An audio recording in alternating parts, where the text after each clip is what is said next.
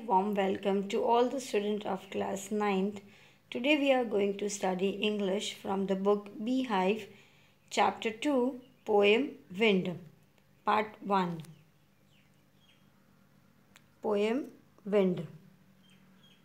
This is a picture of Subramanya Bharati and let us know about him.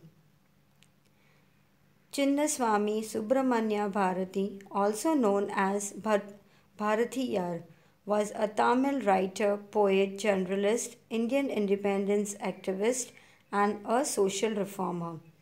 Popularly known as Mahakavi Bharati, he was a pioneer of modern Tamil poetry and is considered one of the greatest Tamil literary figures of all the time.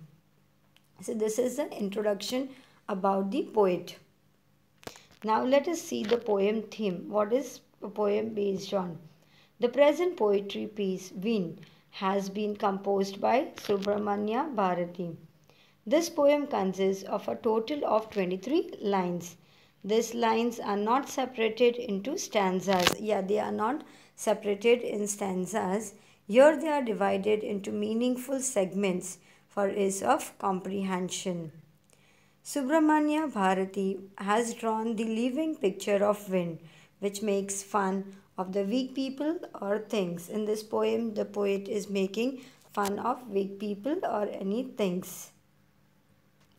The poem.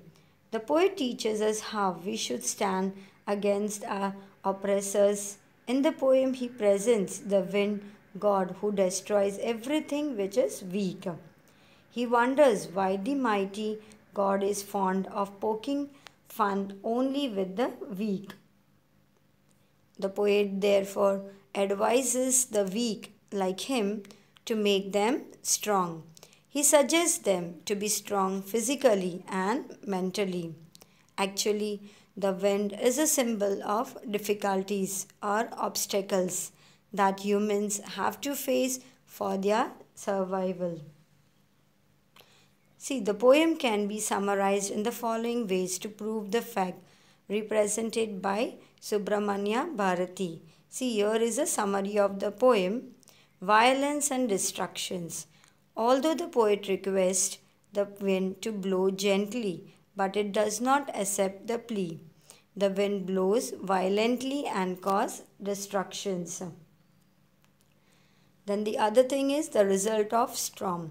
The wind breaks the shutters of weak windows. It scatters the papers and throws down books on the shelves. The next one, fun of Almighty Wind, God. The poet has regarded wind as God. He says that he makes fun of the weak persons and things. The fast blowing wind destructs weak houses, weak doors, and weak bodies. And the suggestion of the poem is Subramanya Bharati suggests us to build strong houses and strong doors. We must be healthy physically and mentally. It will help the wind to be friend. To sum up the poem, people with strong physics and mind are able to stand and face odds or obstacles of life.